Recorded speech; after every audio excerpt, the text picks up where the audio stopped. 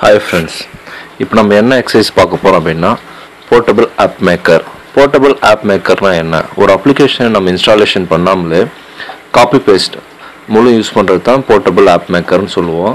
ஒரு அப்ளிகேஷனை போர்ட்டபிளாக மாற்றிட்டோம்னா நம்ம பென்ட்ரைவில் இருந்து எடுத்துகிட்டு போய் சிஸ்டத்தில் அப்படியே பேஸ்ட் பண்ணி தென் ஓப்பன் பண்ணி அப்படியே ஒர்க் பண்ணலாம். ஸோ இந்த ப்ராசஸ் எப்படி பண்ணுறோம் அப்படின்றத தெரிஞ்சுக்கலாம்.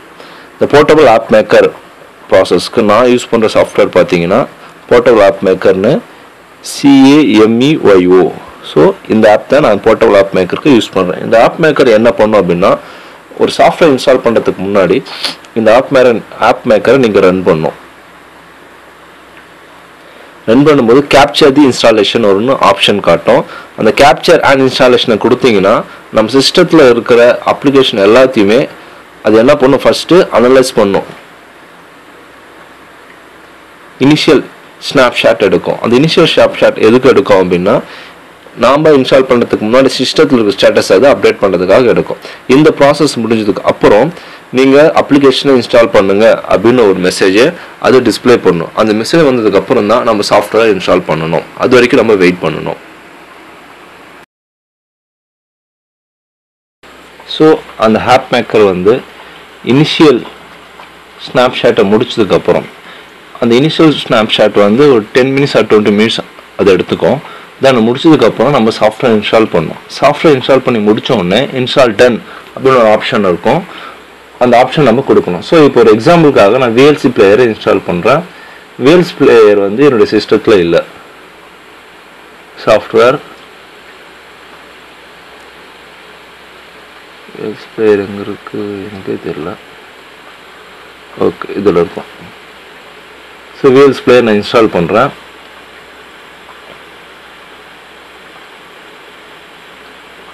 எஸ். ஸோ நான் பண்ணுற இன்ஸ்டாலேஷனை இந்த சாஃப்ட்வேர் கேப்சர் பண்ணிகிட்டே இருக்கும். Okay, next I agree, next install.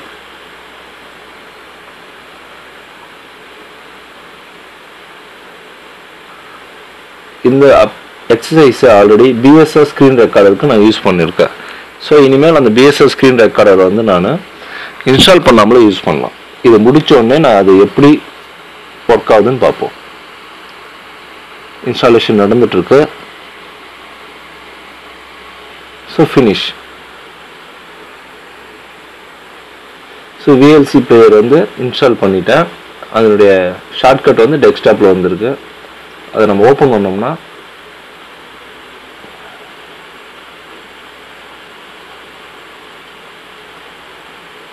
Player open ஆகும். ஓகே,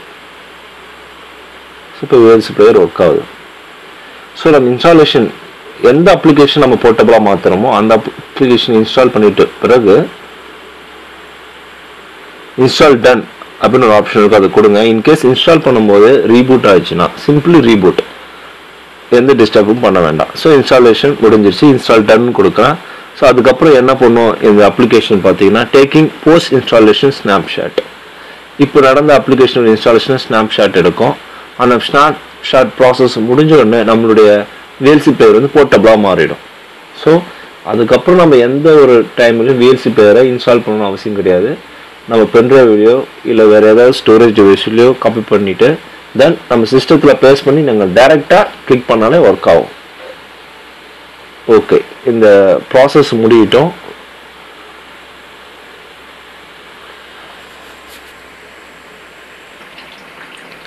ஸோ அது இனிஷியல் ப்ராசஸ் ரீசெண்டாக இன்ஸ்டால் பண்ண VLC பிளேயரை ஸ்னாப்ஷாட் எடுத்து முடித்தோடனே நம்மளுக்கு சக்ஸஸ், இந்த பேக்கேஜ் வாஸ் சக்ஸஸ்ஃபுல்லி கிரியேட்டட் அப்படின்னு ஒரு ஆப்ஷன் வரும்.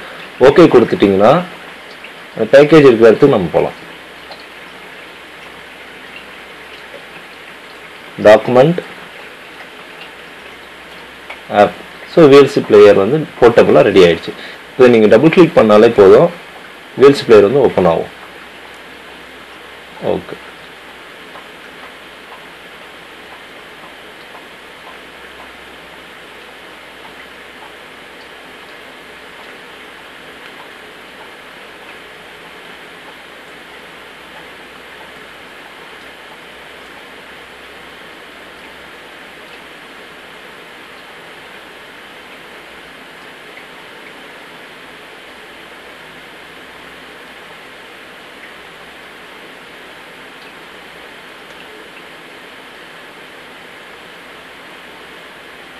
ஸோ ஏற்கனவே ஒரு ஆப்ஸ் ஒன்று ரெடி பண்ணி வச்சுருக்கேன், போர்ட்டபுளாக கன்வெர்ட் பண்ணி வச்சுருக்கேன், பிஎஸ்எஸ் ஸ்க்ரீன் ரெக்கார்ட். அது எப்படி ஒர்க் ஆகுதுன்னு பார்ப்போம்.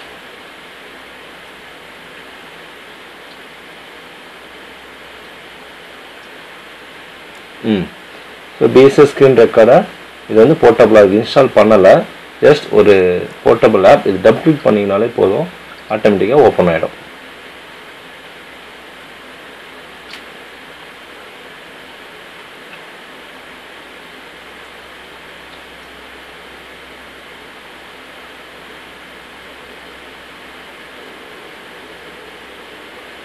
Oh, we got it already. Okay. So VLC player open ஆயிடுச்சு. So without any installation. But இந்த போர்ட்டபிள் ஆப்பை கன்வெர்ட் பண்ணுறதுக்கு முன்னாடி நம்ம என்ன பண்ணோம், ஒரு தடவை இன்ஸ்டால் பண்ணிடணும். இந்த அப்ளிகேஷன் வந்து அது ஸ்னாப்ஷாட் எடுத்து வச்சுட்டு தென் அது போர்ட்டபிளாக கன்வெர்ட் பண்ணிட்டோம். ஸோ பிஎஸ்எஸ் ஸ்க்ரீன் ரெக்கார்டு நான் போர்ட்டபிளாக கன்வெர்ட் பண்ணிட்டேன். அந்த EXE ஃபைலை கிளிக் பண்ணோடனே ஓப்பன் ஆகிடுச்சு. தென் இந்த EXE ஃபைலை நம்ம பென்ட்ரைவில் காப்பி பண்ணிக்கலாம். தென் வேறு ஒரு சிஸ்டத்துக்கு எடுத்துகிட்டு போய் பேஸ்ட் பண்ணிங்கனாலே போதும். இதை நம்ம ஓப்பன் பண்ணிக்குவோம். டாக்குமெண்ட்,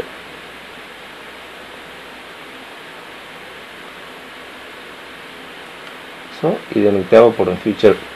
நான் கட் பண்ணிவிட்டு சாஃப்ட்வேரில் போர்ட்டபுள்னு ஒரு ஆப்ஷன் இருக்கும். போர்ட்டபுள் ட்ரீம் வியூவர்னு ஒன்று இருக்குது, அதில் இருக்குது, இதில் இருக்கட்டும். பேஸ்ட்.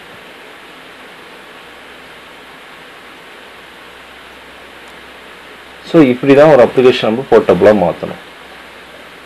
தேங்க்யூ.